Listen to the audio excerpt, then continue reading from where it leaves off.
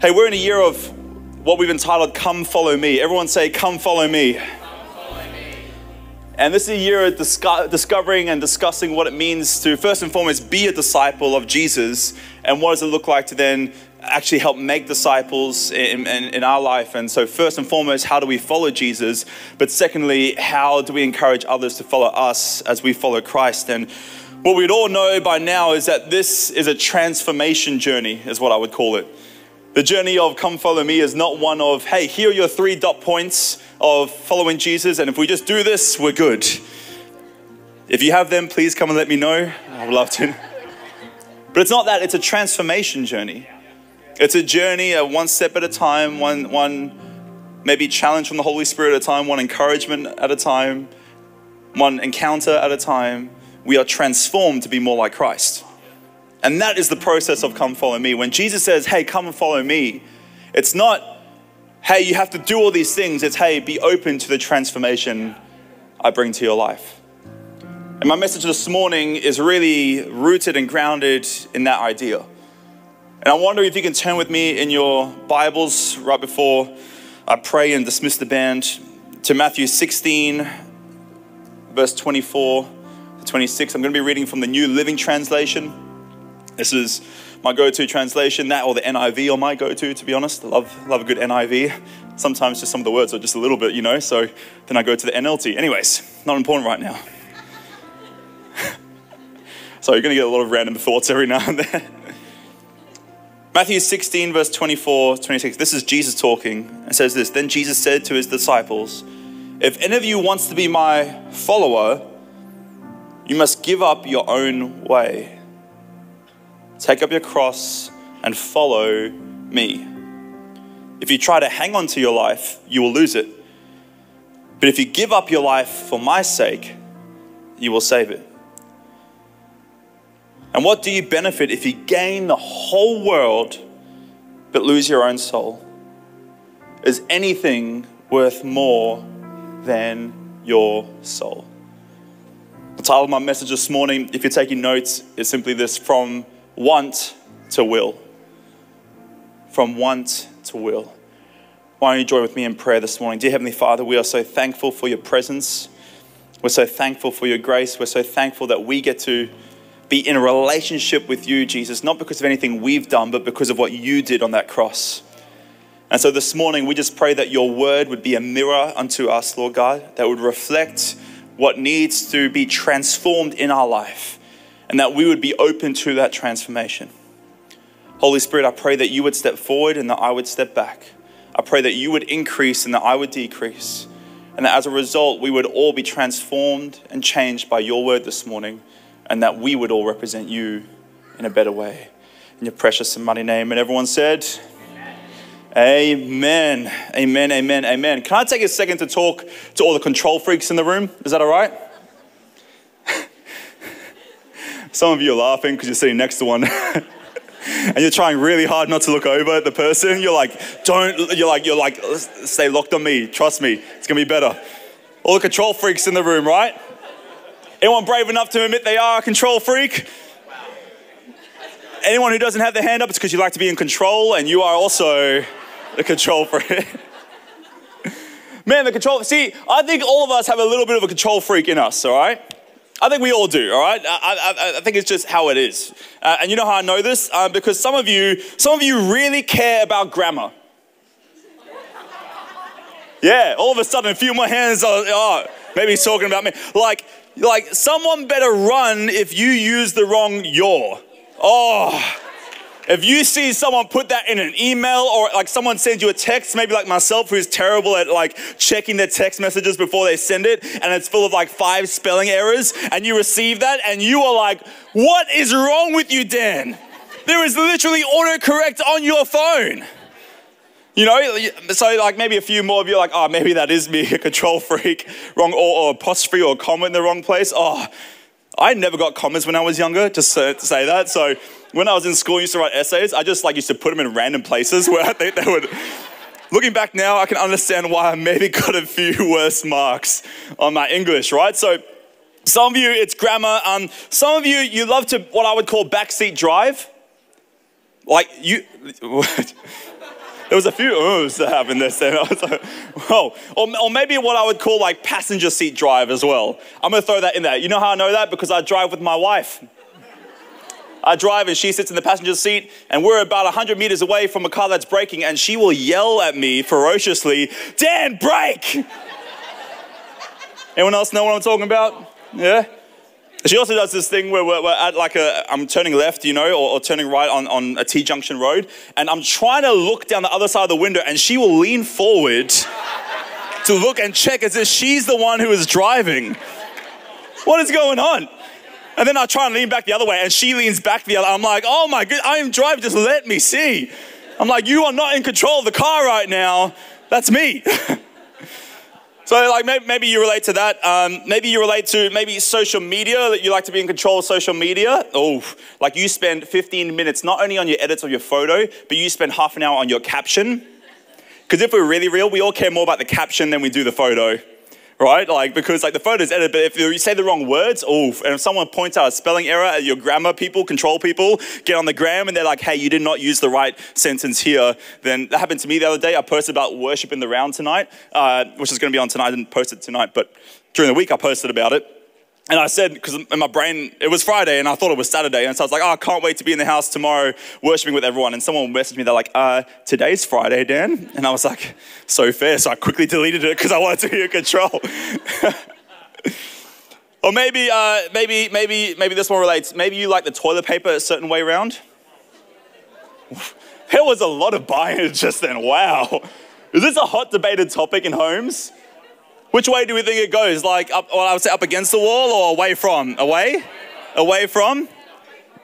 Hands up if you think away from. We're going to have an altar call for you guys later on. It's going to be great. No. That's good. Yeah, but it's like, you know, you're like, no, there's a certain way the toilet paper has to go. And I'm like, what?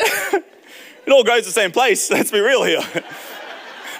Like, we're so fussy about which way it goes, right? It's like, it has to go. Like, I learned when I got married, I cared a lot about where our towels are hanging. Right? Weird things, right? Like if my towel is moved, right? Like, it really stresses me out, you know? Like, I'm a control freak, right?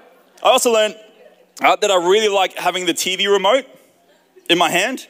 I like that control, right? Like, if someone else has a remote, I just start freaking out in my head.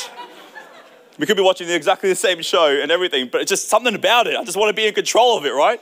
And recently, well, not recently, but 8 months ago, we welcomed into the world our beautiful daughter, Zareya, and she is incredible, but I learned I like to be in control, right? Because as soon as I became a dad, just the presence of a dad came on me. What do I mean by that? I started walking around closing every single door in the house whenever it's not being used. I started walking around, you know, like turning off every single light because I'm like, no, this is our house. I want to be in control of our house. And then I realized that our air conditioning has this little panel on it. And the panel is amazing because you can turn off like where you want the air conditioning to go. So right, you have the heater and you're not using certain rooms, so I turn them off. But then you can also adjust the percentage of which, like how much it is deployed in that room. So I can turn it on in that room and I can be like, hey, 50% go to that room. It is amazing, but man, I have issues of control because Jesus help me, right? If Ashari changed it by 10%, I would know. I know, I have a sense. It's like a spider sense. I think we all like to be in control, right? We are all creatures of control. Maybe for you, you can relate to that, but maybe let's get a little bit more real in the house. Maybe you're trying to control things like your kids. Maybe you're trying to control things in your life like your spouse. Maybe you're trying to control things in your life like how people perceive you and your image, and all your thoughts are so concerned with what others think of you, and as a result, you try and control situations. Maybe you're trying to control just the trajectory of your purpose and your lifestyle. See, we are all creatures of control. And if you're sitting there saying, no, I'm not, once again, I'll just point out that might be because you like to be in control of your life. See, control has a deadly cycle, all right? When you like to be in control, and when you're in control, the fear of losing control kicks in. But when you're scared of losing control, what do? You fight to have more control. But then when you get more control, what happens? The fear of losing that control kicks in, and all of a sudden you're fighting for more control again in your life. And all of a sudden, bit by bit, subtly, what we do is that we slowly edge God out of our life. Why? Because whenever you're in control of a situation, you're saying, I want to be God in this situation. That's what you're saying. Whenever I want the remote, it's because I want to be the one who decides. I want to be in control. I want to be the one who determines what we watch. And yet in things in my life, how often do I place myself in the position that only God should be in and try and control, decide, and dictate in my life what is good, right, wrong, just, unjust, holy, unholy, theologically correct, untheological. All these things are revolved around the fact that I place myself in the wrong position in my life. And what it requires is for me to understand the deadly cycle of control and surrender control to the one person who was designed to carry full control, and that being God himself. That being God himself. See, every time we want to be in control, we need to understand and realize that we're trying to put ourselves in God's position in that area. And this is the thing, our world encourages us to be in control. It does. How many of you heard the term, take back control of your life? Take control of your life. You choose. It encourages us, right? We see commercials, the insurance or the bank that goes, hey, we're all about creating flexibility so you can follow your dreams. Right? But isn't it a scary day where our philosophy for life is built on a commercial slogan? Where we make decisions and interact with people and with God based on this idea of I want to be in control. I need to follow my dreams. I need to follow my heart. I need to understand. Hey, God's going, yeah, and we start to put language around it even where it's going, God's given me these things. He's given me these dreams. And there might be a truth to that. But what I want to encourage you is this, is that the call was never to follow my dreams, but to follow Jesus wherever he leads me. You need to understand and realize this. Does God have good things? Is he a good God? Does he have incredible things for you? And does he have a plan and a purpose for your life? Absolutely. But if number one priority in our life is to follow my heart, to follow my dreams, to be in control, I've missed the mark on what a follower is. To be a disciple of Jesus isn't to follow my dreams. It's actually to follow Jesus. Is to submit those things to him and not to go, man, I want to follow, I want to do what the world does, but I want to be counterculture to the world. And instead of following my dreams, I'm going to submit to him and follow him wherever he wants to lead me. And so if you remember the scripture we read just before, Jesus says this to the disciples, if any of you wants to be my follower, you must give up your own way, take up your cross and follow me. Now, this is a message I'm very well aware is not necessarily like a feel-good message, but I'm okay with that because it's the word of God. Because if we really were to look at that scripture and it says, give up your own way and follow me. When I stop and ask myself that question of how well I'm doing with that, I've got to be honest with you, some days it's really bad. Some days, even though I am in the routine, I'm not in the revelation of that scripture. Even though I might be in the routine of a relationship with God, I'm not in the revelation of what does it mean to give up my own ways and to follow him. Because here's the thing, we're all in the same boat. We're all in the same boat here, right? So none of us are better off than the other because it says give up your ways and follow him. Which means all of us have to have this posture of surrender in our life. See, we are called to follow not my dreams, not my heart, but my Jesus. And to follow Jesus requires me to surrender control to him, to surrender my preference for God's pathway, to surrender and exchange my dream for God's plan. And Jesus is the greatest example of this. You'll go and find in the Gospels that right before Jesus goes to the cross, he's in the Garden of Gethsemane. And he prays this prayer, is anguish, and he knows what he needs to do, and he's in God's will, and he's in God's plan. But if he's honest, his dream, and if what we read is true and correct, he says this, he goes, God, if it is possible, let this cup pass from me. In other words, his want in that moment isn't to have to die. But he surrenders it to God's plan. And so when we're to be a follower of Jesus and do what he does, he's not asking us to do anything that he didn't do. Jesus himself went, hey, I'm going to surrender my life. I'm going to surrender my want. I'm going to surrender my dream, my plan of what I do or don't want to do. But why? Because the Father's will is greater. Awesome. So Jesus models this to us and tells us to do it. So it stands to reckon that we might want to take his words into consideration. And can I just say, this is honestly, I think, why we like religion so much. What I mean by that, if you're new here, I would define what we believe as a relationship with Jesus and with God. And religion speaks more about do this, don't do this, and as a result, you'll find good favor. Whereas a relationship says, hey, you find good favor with God first, and out of that becomes a revelation of how to change life, right? But the reason we like religion is because we like to be in control. It's true, right? How often can we slip into religion? Why? Because we like to be in control. Because if we can do this and not do that and just do this, we're good. I can tick it off. I'm in control then. There's no, I know my limits. I know the boundaries. Then I'm good. But Jesus calls us to far more than just religion. He calls us to a relationship of following him, which requires a surrender of control to him. See, a sign of spiritual maturity is desiring God's will over my wants. Let me say it again. A sign of spiritual maturity is desiring God's will over my wants. In order to follow, we have to give up control. It's literally in the name follower. If you're to be a follower, you can't be in control about where you go. Because otherwise, you're not the follower. It's a question, are you following Jesus? What does that look like? Is he in control of every step? Is he in control of your time, your energy, your prayer? Is he in control of your life? Are we a follower of Christ? See, we need to recognize that my wants are from a finite point of view, but God's will is from an infinite point of view. See, often I think that we like control when our perspective gets too small, right? We start focusing on the details more than the direction, right? Like, it's often a good indicator for me. Why? Because we start to look at it from a finite point of view. We start to look at it as if this is the only life we're ever going to give, forgetting that if you're in Jesus Christ, we have an eternity spent with him, which is our home in which we're designed for. And that is where he's calling us back to. But he's got us here for a reason and a purpose. And that purpose is to follow him and to create followers that can follow him as well. And that's why we're here. But if we lose sight of the perspective, we tend to creep more towards control instead of surrender.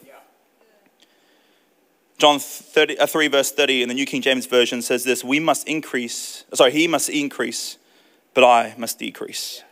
Charles Spurgeon, a great theologian, said this, when your will is God's will, you will have your will. When your will is God's will, you will have your will. It's a question, what am I seeking control over? And here's the thing, every time I try and control, I'm creating a counterfeit for the promise of God. You were promised unconditional love, don't settle for lust. You were promised joy, don't settle for momentary pleasure. You were promised peace, don't settle for temporary relief. You were promised purpose, don't settle for prosperity. Go discover in the word what you were promised, because we need to realize whenever we try and take control back, what we're doing is we're creating a counterfeit for God's promise in our life. Because this is why I know me and you, we can't provide those things. Why? Because they can only be provided by a good, holy, righteous, magnificent, awesome God. And when we surrender to him, he brings us the promise. We have to surrender our preference to his pathways. So question tonight, what thing, if taken away, would cause me to have a crisis of identity? Crisis this morning, by the way, I said tonight, but yeah, here we are. I want us to think about it for a second. And actually, I would love you if you have a note-taking device, or maybe you have a notepad because you're more holy than the person sitting next to you. I actually want you to write it down. I want you to take a moment. I'm going to put the word of God into practice today, right? Like, it's not just, I don't just want to preach, let's talk about the word, right? Let's put it into practice. So write it down. What thing, if taken away, we've all got something, would cause a moment or a crisis of identity?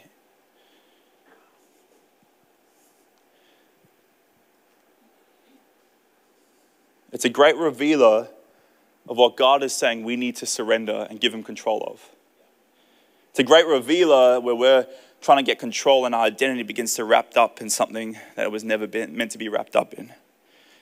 And this morning, to help us with whatever you wrote down, whatever is the thing that you need to surrender control over to God in your life, to help us understand how or a way we can do that, I want to look at a person in the Bible. His name is Abraham. You would know him quite well if you've been in church for a long time, but if you don't, he is found in the Old Testament, which is the first half of the Bible, and he's found in the first book of the Bible called Genesis. And we're going to be reading from Genesis chapter 22. So if you have your actual paper Bible, or if you want to scroll there, turn to it now.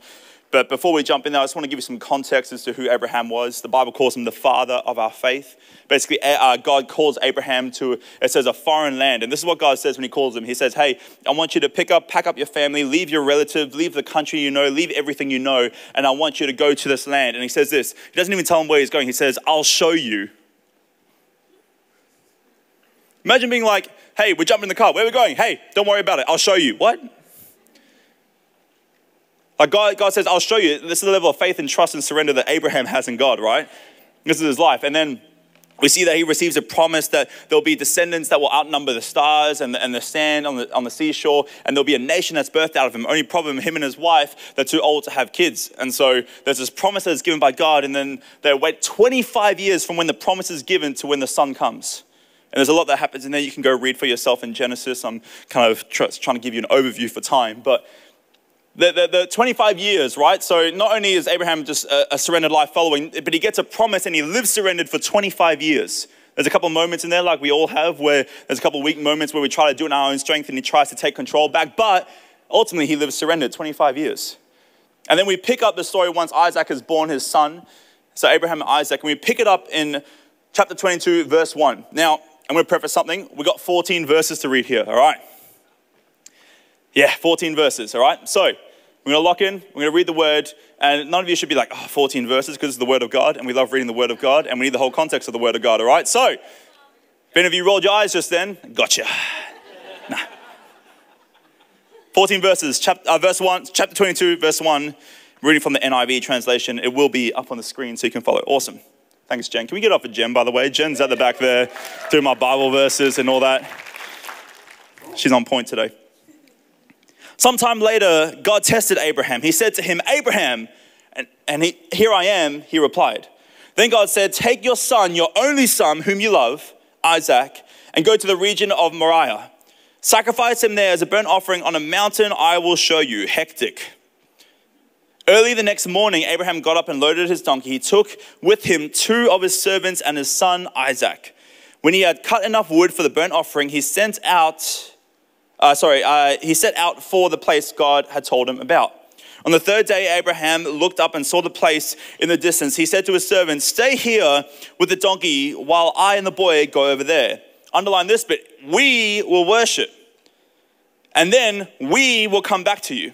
Abraham took the wood for the burnt offering and placed it on his son Isaac, and he himself carried the fire and the knife. As the two of them went on together, Isaac spoke up and said to his father Abraham, Father, yes, my son, Abraham replied. The fire and the wood are here, Isaac said, but where is a lamb for the burnt offering? Abraham answered, God himself will provide the lamb for the burnt offering, my son. And the two of them went on together. When they reached the place God had told him about, Abraham built an altar and arranged the wood on it. He bound his son Isaac and laid him on the altar and on top of the wood. Then he reached out his hand and took the knife to slay his son. But the angel of the Lord called out to him from heaven, Abraham, Abraham. Here I am, he replied. Do not lay a hand on this boy, he said. Do not do anything to him. Now I know that you fear God because you have not withheld from me your son, your only son. Abraham looked up, and there in the thicket he saw a ram caught by its horns. He went over and took the ram and sacrificed it as a burnt offering instead of his son. So Abraham called the place the Lord will provide. And to this day it is said, on the mountain of the Lord it will be provided. If it's your first time hearing that story, potential full-on story, like what is going on here? Really quickly, I'm just going to give some context to the request because often we can read the scripture based on our context, and that's the incorrect way to read the scripture. You got to read scripture based on the context of the day, right? And there's actually a video on our YouTube channel by Shane Willard who does this incredible teaching on this whole thing, but I would encourage you to go look at that because I don't have the time to unpack it as much or even necessarily the anointing and the skill to do it like that. But basically, the context of the day is that pagan gods would often request, or people believe they would often request for their first child or their children to be sacrificed in an act of worship. So the request is not is not out of context for the day. What is different is the way God interacts and responds to it, right? So I'm just going to give you that. There's a whole thing we can unpack. Come talk to me afterwards, and I can give you the link to that video if you want to know more about that and you're a bit confused. But for today, I want to focus on this subject, Abraham's surrender. And the lessons we can learn from Abraham are how we can surrender control over to God. So I've got 3 lessons for us, all right? 3 lessons. Number 1, surrender is an act of worship.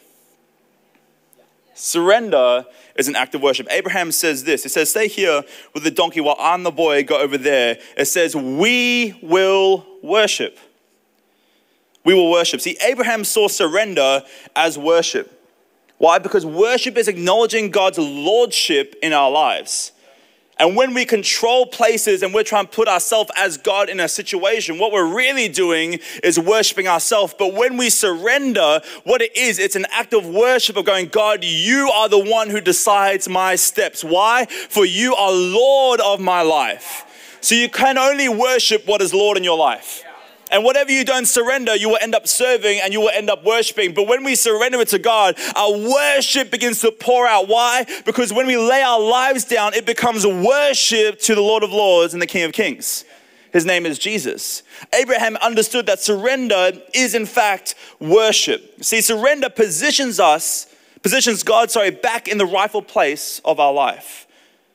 Surrendering my wants is always worship. Romans 12 verse 1 says this. This is Paul writing. It says, therefore I urge you, brothers and sisters, in view of God's mercy, to offer your bodies as a living sacrifice, holy and pleasing to God. This is your true and proper worship. This is your true and proper worship. Every time a young couple decides to not have sex until they're married, that is a worship moment. Every time someone decides to live a life of generosity, that is a worship moment. Every time someone decides to forgive, that is a worship moment. Why? Because it's all of us offering our lives as a surrender and sacrifice, going, God, you are the one. I trust you more than anything else. I will let you decide, my wants to the side, your will at the foreground. And when I do that, it's actually worship in my life. And so know this, it's not about doing and not doing, it's about the fact that we all have an opportunity on a daily basis to surrender and as a result worship the King of Kings and the Lord of Lords. The opportunity is worship. So my question for this point is this. If someone were to look at my life, what song would it be singing? If someone were to look at my life, what song would it be singing? I'm so grateful for my parents because they set a great example of this for me in my life. They understood that surrender was worship. I'm so grateful because when I was a lot younger, in about year 4, my parents felt called to plant a church in Canberra. And here's the thing is that we didn't know anyone in Canberra. They didn't know anyone in Canberra. They just felt the call of God in their life. And they surrendered their wants, which was to be around family and community and life, to follow the call of God in their life. So they went and we planted a church and it's still going strong to this day. It's awesome. I'm so proud and so grateful for the example. Why? Because my dad had a conviction that surrender is worship. That there was nothing that was off limits. That his wants, yes, were to be around family and community as it is for all of us. And yes, it is that. But God had called him to a place where he didn't know anyone. He had to build and restart. And I'm so thankful that I had that example in my life. And if you didn't have that example, that's okay because the scriptures can be that example for us. For us to live surrendered is worship in our life. So if someone were to look at my life, what song would be singing? Number 2, surrender is trusting God's character. Isn't it interesting that Abraham says, we will worship and then we will come back to you? No one told him that. But here's the thing, Abraham trusted in God's unflinching character over the confusing request. Let me say it again, Abraham trusted in God's unflinching character over the confusing request. Hebrews 11 verse 19 says this, Abraham reasoned that if Isaac died, God was able to bring him back to life again. This is how surrendered Abraham was. Abraham understood it wasn't about the request, it was about the character of God. That even though he did not understand, he didn't have to understand.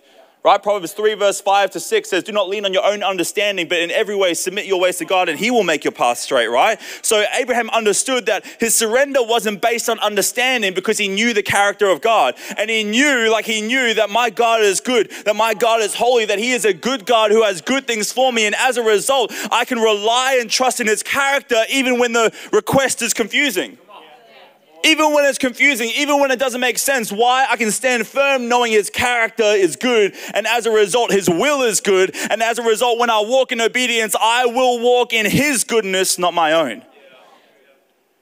See, God is a good God. See, surrender is always a test of trust. And I think that often myself and I think many of us fear surrender because we think that what we're holding on to is greater than what God can actually give back into our hands. We're scared of letting go of control or the thing that's in our hands because we think, if we're really honest, we struggle to trust that God can actually give us something better and greater. We struggle that maybe believe that God's character is that good that he would actually present it to us. And often it reveals a lack of believing in the goodness and the character of God. And this is why I want to encourage you that studying the word is so important. Not just something you do, once again, not religious in terms of you have to do this to gain good favor. No, because it reveals the character of God to you.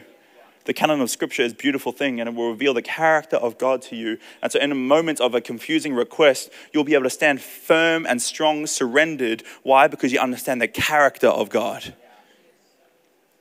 Because you understand the character. He's a good God. He is our provider and a promise keeper. So when we surrender, it invites God in to be our provider. Remember, Abraham says this, he called the place the Lord will provide. And on this day, to this day, it said, on the mountain of the Lord, it will be provided. In other words, on the mountain of surrender, it will be provided. So when you surrender, it invites God to be your provider, not you to be your provider. And I don't know about you, but I would love the King of the universe, the one who created everything, the one who knows me, the one who knows you, the one who has infinite power, the one who has infinite wisdom, the one who has infinite understanding, to be the one who provides for me, not me providing for myself. So when it comes to my understanding, when it comes to things that I get confused about, or my wisdom or my knowledge, I don't want to rely on me, I want to rely on him. I want to rely on him. For us, this journey, me and Ashari look like getting a moment where, yes, I mentioned before, we have a beautiful daughter. Her name is Zaraya. She's 8 months old. She's incredible. And like so many people I know, even in this room who were praying and believing for, there was the process of falling pregnant wasn't a smooth one. And there was a very real reality that we might not be able to have kids. And I remember we were sitting in the car, literally together, and we had to, I just felt so strongly. We were trying to process it, go, cool, like it's not cemented in stone, but it's also like very open. How do we, what's going on? I just remember so clearly going, Shari, we cannot say we believe in a God and trust and not trust him with this. We cannot say we believe in a good God and not trust that even if we can't have kids, that he has a better and greater plan for it. And even though our desire and my want is for that, and my prayer is still going to be for it, I have to be able to hold it, and we have to be able to hold it open. Because I cannot say I believe God is God of the universe, but then not give him control over this. And I'm so grateful and we're so blessed that God was gracious enough to be able to bless us with an incredible daughter. But this is what my prayers look like every day since. Every single day I pray this. In my prayer time, I do my Bible reading and then I pray for my wife. And then I say this, I say, God, thank you for Zaraya, but I thank you that she's not mine and that she is yours. Because it reminds me that yes, my desire in my heart, and I love her to bits, but God is my number one love, and he is the one I serve, and he is the one I follow, not the promise of a potential family, but my King and my Lord. See, God will ask you to surrender things that he's even provided for you. So question, do I love God more than the things he can do for me? And the last point is this, as the band comes up to join me. Surrender is not an event, but a life laid down. See, surrender is an everyday process. It's not a singular event. I would put it this way. The Christian life is a process of yielding all of myself that I know to all of a God that I know. In other words, that as I learn more about God and as I learn more about myself, it reveals areas of control that I need to surrender again. As you discover more about yourself as you go through life and reveals, as you discover more about God through the scriptures and through this transformation journey we're all on, it reveals areas of our life that we haven't given up control yet. And the thing for us as a Christian, as one who's devoted to following Jesus, we have to be ready to surrender control of those areas over. See, God reveals areas so that we might learn to surrender them. Not that we might learn to control them better. As I mentioned, Abraham's story is a life full of surrender. God called him to leave a country, his relatives and his father, to a place that he will show him. The promise took 25 years to come to fruition. Then God asked him to sacrifice the promise. It's a life of surrender, not a moment of surrender. And this is the thing, we all have times where control creeps back in, right? The cycle of control creeps back in and we begin gripping. But here's the beautiful thing. All it takes is a single moment of surrender to break that cycle. It doesn't take a process. It takes a single moment of surrender. A single choice, a single moment to, hey, I find myself trying to grip back control. I'm going to surrender this to the God who has full control over everything. The decisions I make today determine my tomorrow. And a lifestyle of surrender is built on daily surrender. It's built on every day getting in my secret place with Jesus and going, Jesus, I surrender afresh. Show me, teach me, reveal to me. Take control of this. God, I'm finding myself trying to grip and make this happen. God, you're the only one who can make it happen. You can't change your spouse. God can, though.